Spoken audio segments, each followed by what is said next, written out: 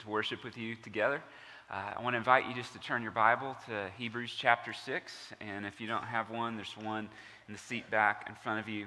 And it is just a privilege for us to continue worshiping God as we've already been called into through His Word this morning. And so we're in the middle of the series. Pastor Daniel mentioned that at the beginning of kind of a warning section of Scripture. So we've talked about how Jesus is the better revelation and how He is the better rest and how He's the great high priest. And the author of Hebrews kind of pauses as he's walking through these realities about Jesus and what they mean for us to warn the church that in light of these realities, don't grow sluggish. Don't grow dull of hearing. Don't become lazy and apathetic, complacent in your faith. That we can be wowed by Jesus initially, but then grow dull to the message of the gospel, grow dull to what God calls us to and is doing in us. And so there's this call to move forward. And so we began in chapter 6 last week, really getting into the weight of this warning. And today, as we continue through verses 9 through 12, we see not just the weight of the warning, but we see the wonder of what God has invited us into in His work in us that we just sang about. So without any further ado, let's just dive into this passage together. We're going to start in verse 1 of chapter 6, where we were last week, and kind of continue on, finishing out the section that we are in this morning. He says this, "Therefore, let us leave the elementary doctrine of Christ and go on to maturity, not laying again a foundation of repentance from dead works and faith toward God, and of instruction about washings, the laying on of hands, the resurrection of the dead, and eternal judgment. And this we will do if God permits. For it is impossible in the case of those who've once been enlightened, who've tasted the heavenly gift and shared in the Holy Spirit, and have tasted the goodness of the Word of God and the powers of the age to come, and then have fallen away, to restore them again to repentance, since they are crucifying once again in the Son of God to their own harm, holding Him up to contempt. For the land that has drunk the rain that often falls on it and produces a crop useful to those whose for sake it was cultivated, receives a blessing from God. But if it bears thorns and thistles, it is worthless and near to being cursed, and its end is to be burned." And I'll just pause there for a second. It's just reminding us from last week, this warning that we cannot neglect and demean and defame the name of Jesus again and again and again and again and be His children. And there's this warning that as believers in the faith, that if we do not grow up into maturity, that we will fall away. That in physical life as well in spiritual life, it's true. Like there's no kind of middle ground. Children grow. Same thing for Jesus followers. We grow. There's no stasis. There's no remaining the same. Either we are moving toward Christ or we are moving away from Christ. That's why this warning is so heavy and heightened for us. Then verse 9. "Though we speak in this way, yet in your case, beloved, we feel sure of better things, things that belong to salvation. For God is not unjust so as to overlook your work and the love you've shown for His name in serving the saints as you still do. And we desire each one of you to show the same earnestness, to have the full assurance of hope until the end, so that you may not be sluggish, but imitators of those through faith and patience inherit the promises." This is the word of the Lord. And so last week we saw this call and this warning to go on to maturity. And as we look at this week, the author of Hebrews begins to frame that pursuit even more, to not be sluggish, but to pursue diligence.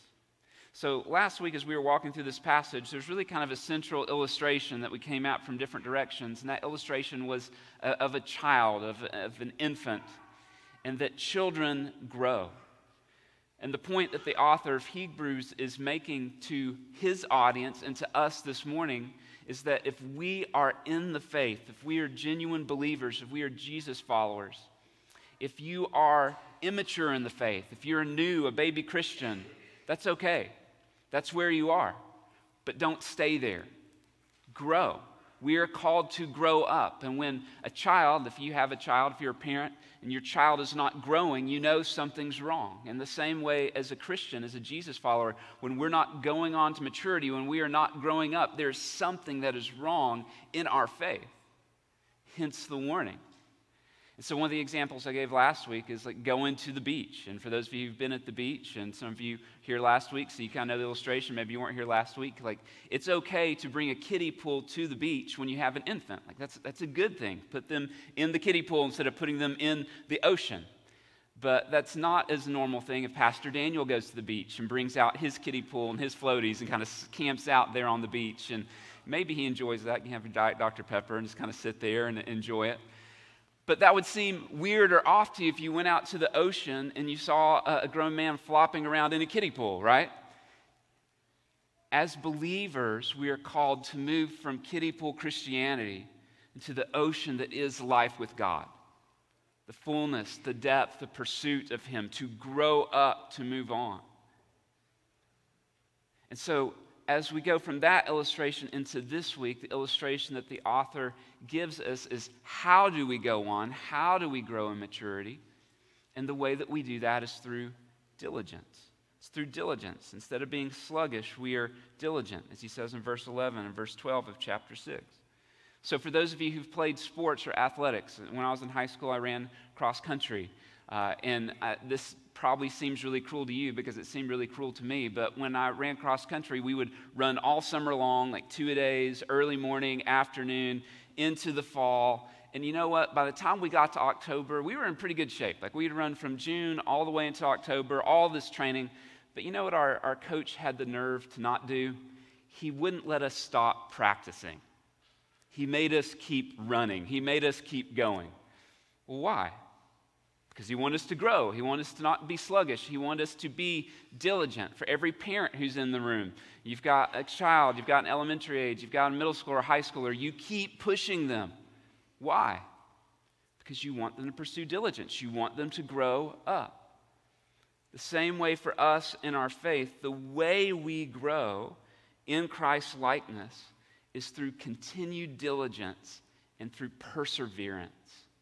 And that leads to our big truth this morning, which is this: Jesus followers are diligent, not sluggish. Jesus followers are diligent, not sluggish. Look again with me at verses 11 and 12 of chapter 6. And we desire each one of you to show the same earnestness. That word earnestness means diligence. Each one of you, not just some of you, not just some Jesus followers, not just to super Christians, but to every believer, the same earnestness, the same diligence to have the full assurance of hope until the end. Why? So that you may not be sluggish, but imitators of those who through faith and patience inherit the promises. Brothers and sisters, we want to inherit the promises of God. As we heard earlier, as we were going through the book of Hebrews and read earlier, we want to enter into His rest. The promise of His rest still remains. To find our ultimate rest in God. We want to enter into that. That requires diligence. And it means not being sluggish in our faith. So there's a couple realities that I want us to see, and this kind of comes in from last week and leads us into this section that's so important for us. So just as we walk through this will be in big ideas in your notes if you want to grab this later. First reality is this: the temptation to be sluggish, satisfied to stay, and self-absorbed is real and destructive. It's real and destructive. We saw that as Pastor Daniel led us through the end of chapter 5, verses 11 through 14. We saw that last week as we went through chapter 6, verses 1 through 8. This temptation to become dull of hearing, to become hard-hearted, to become immature in our faith. It's real. It's where we get self-focused instead of God-focused, self-absorbed instead of focus on the things of God. And ultimately, we become sluggish and stagnant. This is not just this might happen. This is a real warning given to God's people, given to the church. Again, we are 3 messages into this series. We see this for a 3rd time in this section of Scripture, this call to not stay where we are. The temptation to be sluggish, satisfied to stay, self-absorbed, it's real and it's destructive. And what are some of the ways that we see that? Let me just give you three really quickly. First, we see that this temptation, it ruins our growth in Jesus. When we become dull of hearing, we become immature in the word of truth, we become unable to distinguish evil from good. When we become apathetic, complacent in our faith, when we stop growing, it destroys our becoming like Jesus Christ, which is the aim and the outflow of the Christian life. So it ruins our growth in Jesus. Second, it robs our joy. When we grow sluggish, when we grow complacent, when we stop trying to pursue growth, it robs our joy. He gives this illustration in verses 7 through 8 of two different types of field. Both fields receive the rain. One produces good crops. And you notice in verse 7 and verse 8 what it says about this good crop. It receives the blessing of God. What is the blessing of God? It's a life full of joy in Christ. But for the field, for the human heart that receives the rain, but because it is not growing, it produces thorns and thistles. Instead of receiving joy, receiving blessing, what is true of it? It's dead. It's cursed. It's not like Eden. Its end is to be burned. So when we fall into this temptation, and for some of you, you might be here, it ruins your growth, it robs you of joy, but then this ultimate warning that we talked about last week is it wrecks your faith. It brings shipwreck into our faith. And that's where he talks about this person who's experienced the goodness of God, experienced the work of the Holy Spirit around them, experienced the church and the Word of God, and continues to crucify Jesus, continues to hold him up to contempt, continues to reject the Son. It leads to shipwrecked faith. It leads to destruction. And it's this warning against apostasy, this falling away. And brothers and sisters, this is so important for us because we live in a culture right now where we hear a lot about things like deconstruction. And even words like that can mean a lot of different things. But for many, what it means is this walking away from the faith, walking away from Jesus. And the author of Hebrews is warning us, this is what happens when we fail to grow. This is what happens when we fail to mature. We walk away from the faith. And so there's this weight that we see in this passage, this weight that we see in this text. Do not be sluggish in your faith.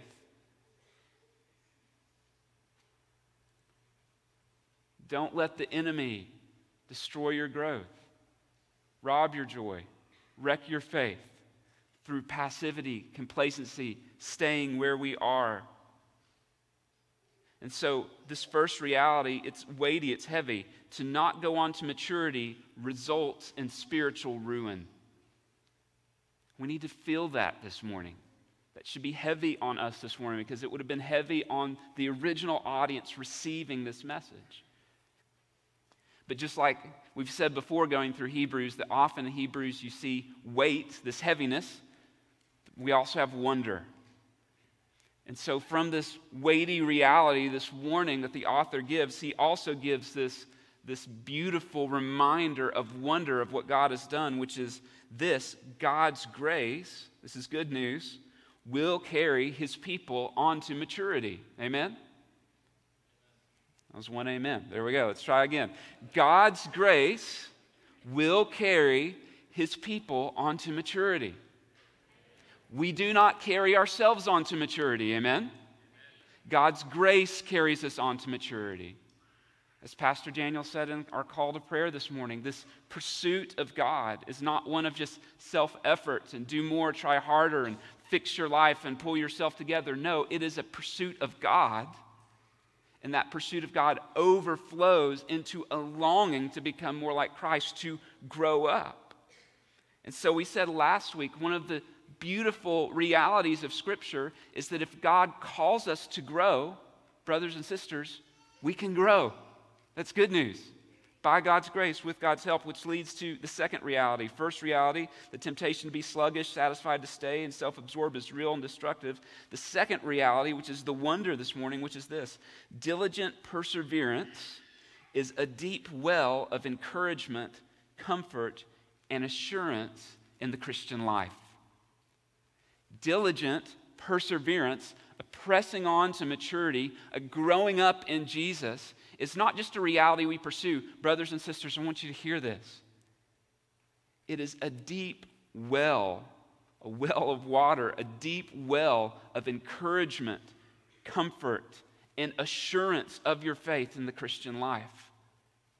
And that's what the author of Hebrews is telling to his audience that we see in this passage. Look with me again, verse 9. Though I speak in this way, yet in your case, beloved, we feel sure of better things, things that belong to salvation. For God is not unjust. That's the good news this morning. God is not unjust. Amen? Like sometimes we struggle with God's justice. The author of Hebrews reminds us, God is not unjust. He is a just God. And so when our just God sees our growing in the faith, which He is working in us, He is going to notice that. We have assurance and hope through Him. For God is not unjust to overlook your work and the love that you have shown for His name in serving the saints as you still do. And we desire each one of you to show the same earnestness, and listen to this, to have the full assurance of hope. There's assurance until the end, so that you may not be sluggish, but imitators of those who through faith and patience inherit the promises. Listen to what he says to them. He says that they are beloved. What does that mean? Dearly loved. He cares about them. He's compassionate toward them. But not only is he compassionate and loving toward them, verse 9, he says, we feel sure of better things. That word sure means certainty. Fully persuaded. The author is looking at this audience in the church and he's saying, I see something different in you. I am convinced of God's work in you. I am convinced that you will go on to maturity. I am certain of this. I have assurance of this. Well, why? How does he know that? Because of their work of faith. He grounds their assurance, he grounds their encouragement in their love for the saints, their labor, their work, their care for God's people. This is massive for us. This is not just empty affirmation. So he's not just telling them something difficult, them saying like, I'm sure this won't happen to you though. Sometimes we do that in our culture. This isn't empty affirmation. No, it is encouragement grounded in demonstration of God's grace that it is at work in the lives of these believers, revealed by their sacrificial labor and their love for God's people. What are you saying, Paul? Here's what I'm saying. The author of Hebrews looks at this church and says, I am certain of your standing before God. Why? Because the overflow of God's work in you is being pressed out in your lives. I can see it. I can taste it. It's tangible. It's real. And their foundation of his certainty is not in the actions of these people, but what is it in? God's justice. God's work in their life. God's faithfulness to his own character. And so this is what I want us to see this morning: diligent perseverance, growing, pursuing, loving, serving for God's glory in God's name is a deep well of assurance. Why? Because, first, it reveals and confirms God's work in us. Brothers, sisters, friends, look at me for a minute. This is what he's saying.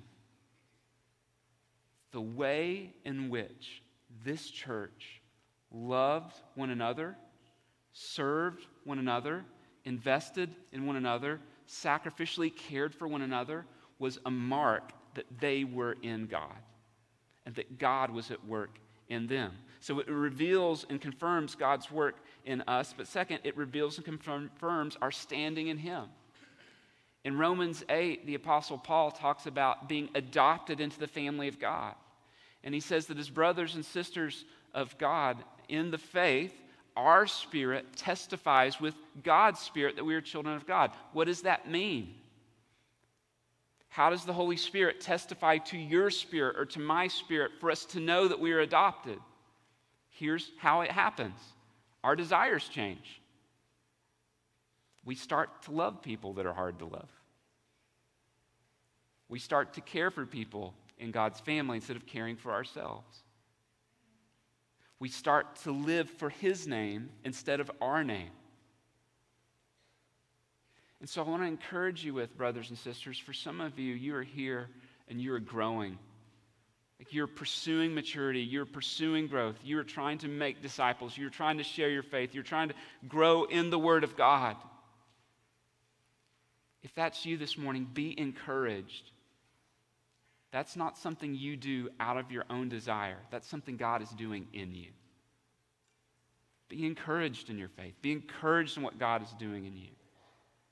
And if you're here this morning and there's not a deeper love for God's people, and there's not a deeper desire to serve, and a deeper desire to live for His name, then brother or sister, there should be a warning, a conviction for you. What's happening in your heart that would lead you to not look more and more like Christ, but to look less and less like Christ? And so this passage to us is a call to examine ourselves and to see which one of these realities is playing out in our lives. Is the reality of sluggishness, complacency, self-focus, is that the main reality that's playing out in our lives? Or is it the reality of loving God's people, pursuing diligence, living for the name of Christ? Sometimes,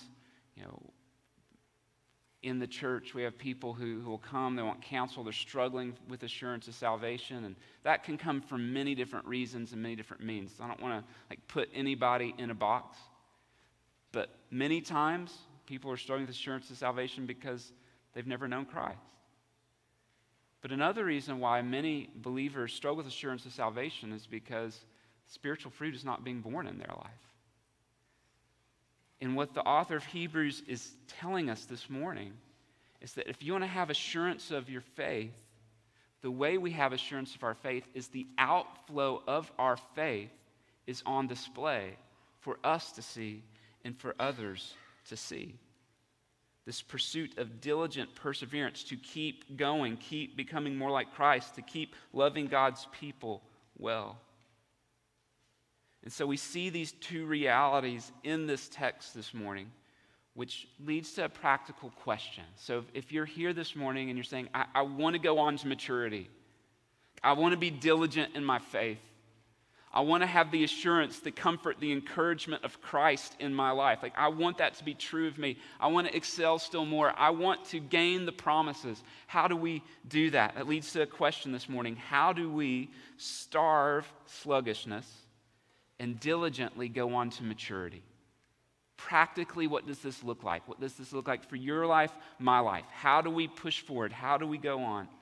Several big ideas I just want to give you that we see in this text, just very quickly. Here are some practical things that you can ask God to grow in you. Holy Spirit, would you help me take a next step in these things?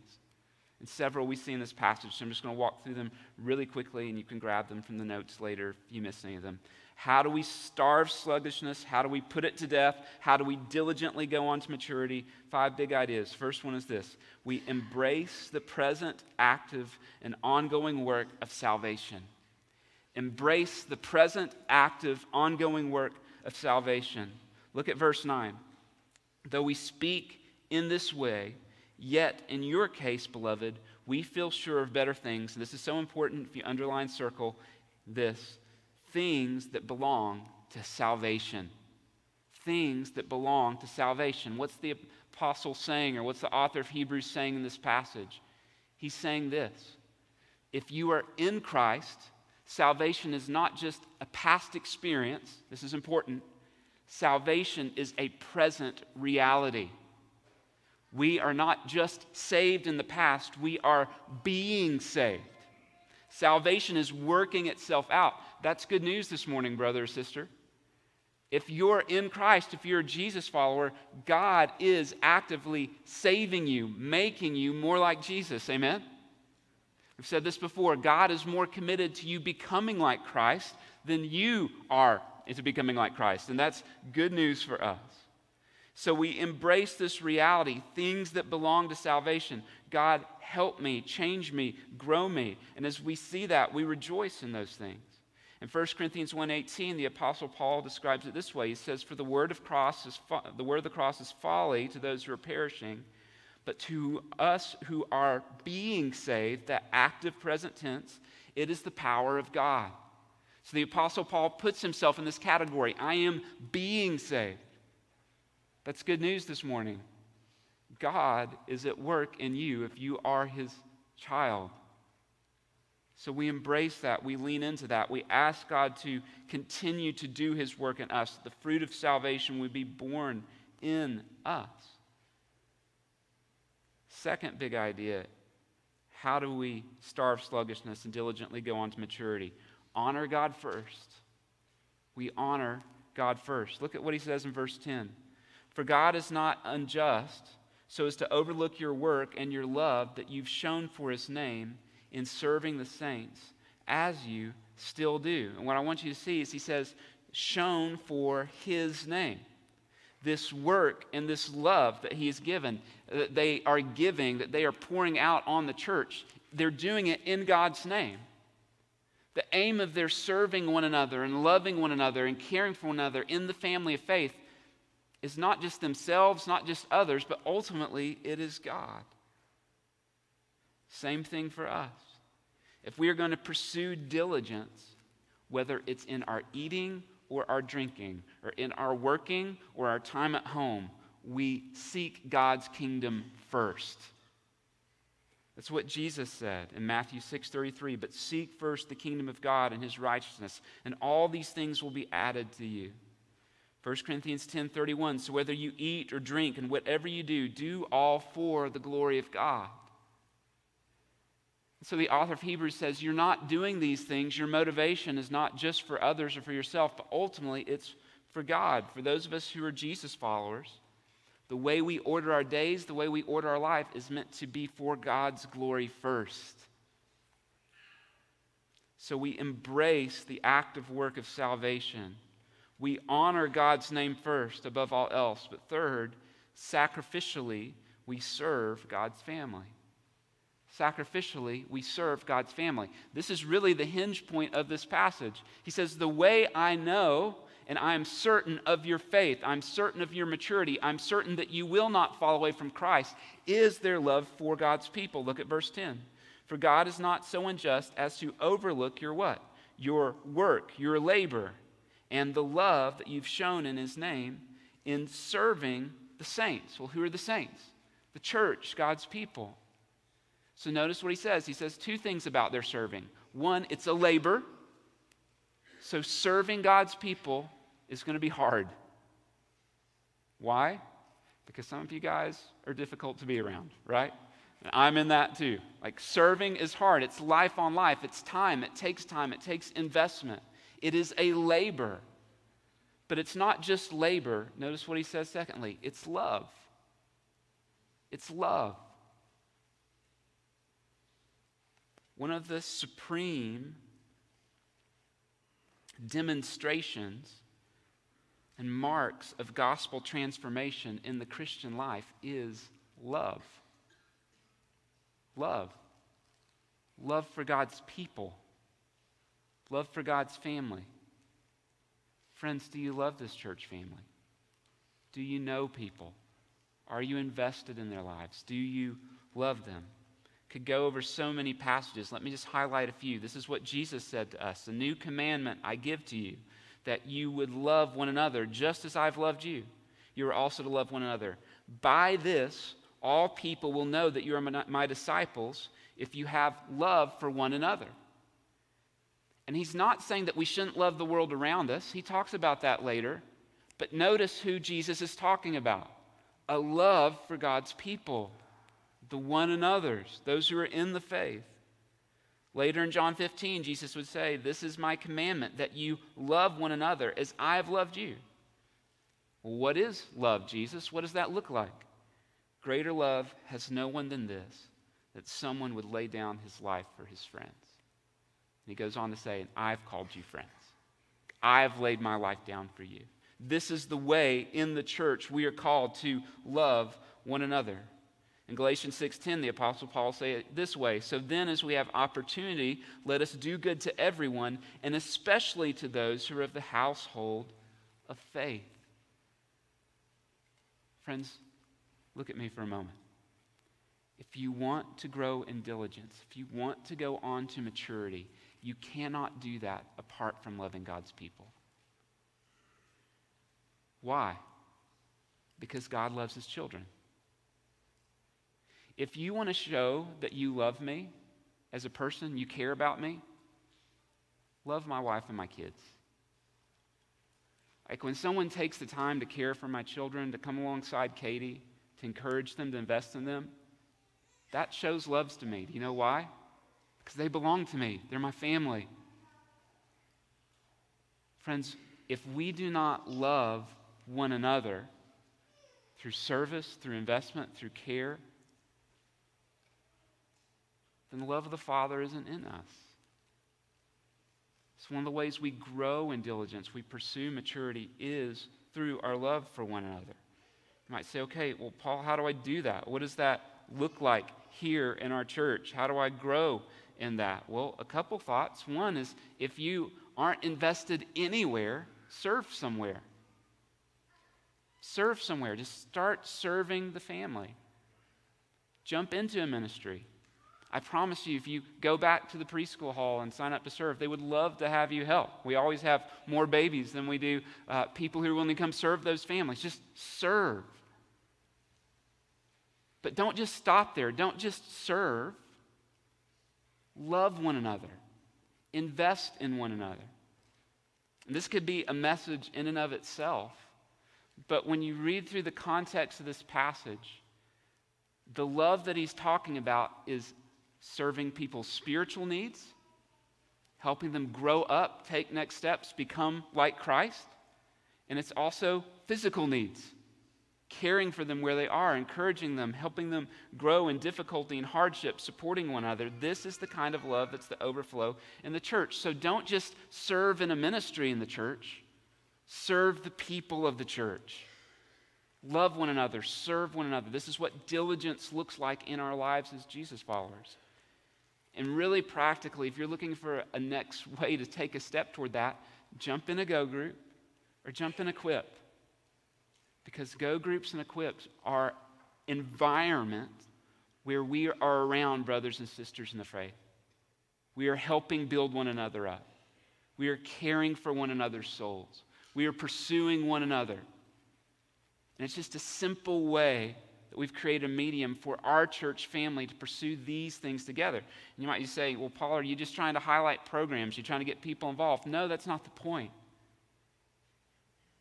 I want you, because I love you and I care about you, I want you to experience the encouragement, the comfort, and assurance that comes of seeing God grow you and grow your faith through using your gifts to serve others.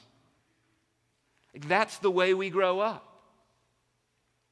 And we've bought into this lie from kind of Western Christianity that says the way we grow up in Christ is in isolation. That's not God's means, beloved. It's through pressing into one another's lives that we pursue diligence so that we become more like Christ. So we embrace what God is doing, that active, present outworking of salvation. Second, we honor God first. We live for him first. How can I bring you most glory in this moment, in this action right now? Third, we sacrificially serve God's family. Fourth, we persevere in pursuit of maturity. We persevere, we keep going. Notice what he says in verse 10. As you still do. This loving God's people is not a past experience. This is a present action. As we still do, we persevere and pursue maturity. And then look at what he says in verse 11. We desire each one of you to show the same diligence, earnestness, until the end. Keep going. Keep pressing forward. Don't stop. Keep serving people. Keep being involved in one another's lives. Keep loving each other with the love of God. This is how we know we're in the faith. This is how we experience God's comfort and assurance. This leads to a last big idea. Imitate the faith and patience of godly saints. How do we grow in diligence? How do we starve sluggishness? Look at the faith of men and women who are walking in godliness and follow their example. Don't look at the world around you. Don't look at cultural Christians. Look at heroes in the faith and Scripture and in our life and say, man, how do I become more like that person in their faith? How do I grow in patience like that person? We're going to see examples of this. The author of Hebrews is setting up some examples that will come in chapter 6 and later on in the Hall of Faith in chapter 11. But one of the ways we grow in diligence is by modeling our lives not after perfect people. There are no perfect people besides Jesus, amen? Everyone's broken, everyone's fallen. But we can look at their pursuit and say, man, I want to become more like them in their pursuit. These are ways we pursue diligence. These are ways that we grow up in our faith. So, brothers and sisters, this morning, the call for us, the response this morning, is let's be a church who goes on to maturity. Let's be a family who pursues diligence together. And so this morning, what I want to do is we're going to respond a little bit differently, and I'll invite the team to come up. They're going to kind of play behind this morning. But what we're going to do is we're just going to go into kind of an extended time of prayer. And what we're going to pray for is we're going to pray for one another. And so if you are physically able in a moment, and if you are willing, I want to invite you in just a minute to come down front. And we're just going to pray down here by these stairs, by this altar. And if you don't feel comfortable doing that, you can pray at your seat. God hears you there too. But there is something special when the people of God gather together to pray for one another. And so we're going to pray for one another's growth and maturity. We're going to pray for marriages. We're going to pray for parents. We're going to pray for the way that we love one another. We're going to pray that we would not grow sluggish in our faith. And this is one of the ways we pursue one another, by pursuing God on each other's behalf. And so we're just going to take the next few minutes and pray. We're going to put a passage up on the screen, some of the verses that have been here. This will kind of guide our prayer time. And so if you're physically able, want to join me, I'm just going to go down front. I'd love for you to come pray with me, and I'll just lead us through a few minutes of prayer together.